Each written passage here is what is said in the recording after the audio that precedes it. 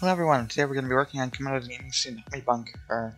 We are going to be improving the security room, by which I just added a camera to the... It's going to add a camera to the hospital here, right here in the middle. This way you can see literally everything. We got security in the other two main places. We could use a camera in the engine as well. So let's put one there. It's going to go right there. We need to set up more monitors. So that goes down. We want that down as well. Okay, let's do all of this. Hook this camera up. These same rigmarole, pretty much. Alright, that's what we wanted. But we can't. Yeah, that is what we wanted. Is there anything really above here that we need to worry about? No. Okay, that gives us something to work with, but also not really. But we can stick with that, but we won't. That looks ugly. Delete that. Drag this. Excel. So that's that. What we can do is we can get rid of this and do kind of like a transition here. I'm not sure if this is gonna work, but we can transition this into not 1x2s, 2x2s, and then do the same thing again. But we need to make sure these are all legal. Ooh, no, we can still do this. We can still do this. Just put 1x2s here instead, or just put another 2x2. Right there. And that solves our entire shoot. It's not going to look the greatest, but it will still work, and that's really all that's important. Right there. That should be working. Correct? Yes. Now you can see if there's fire, which will be helpful, I guess. And we also need electricity going to that, so we'll hook that up as well. Never forget to hook up electricity when you're playing, because I forget to do that, and it screws me up so much when I forget to. So we're just going to hook that up there, and then let's try and add fire suppression. This is not going to go well, but we will try and do it. So what we're going to do is we're going to get a toggle button. Actually, well, we don't even a 2x2 there.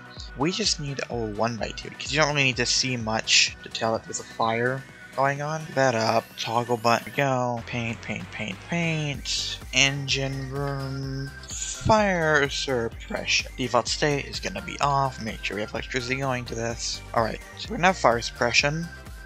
I've never actually hooked up something like this before.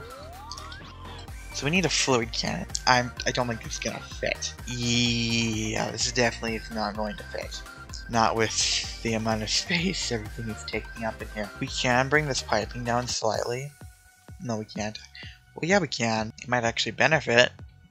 It'll definitely benefit space. So let's do that. That should hopefully add room for our fluid cannon by doing this. We'll wait for that. We'll wait to add this curve till the end here. There we go. Now hopefully we can add our fluid cannon. Need that bright red. No, we still can't. Okay, so that's not gonna work. So what can we do is the question. Maybe we can try putting it on the ground. No, that won't work either. I want to have like a fire suppression system in here, but I just don't think we're gonna have room. We'd have to remove this generator in order to do that, or would we actually? I think we can fit it right here if we move whatever this is. Let's move this further back. But now we should be able to fit this. Here we go. That's better. Much better. Now we just need to find the hole for the pipe. Okay, whatever. We'll just replace it like so. No biggie. There we go.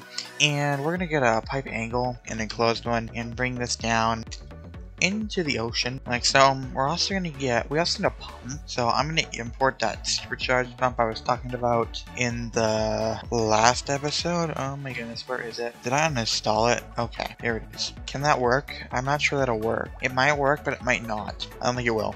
That's fine though. We don't need something but we need enough.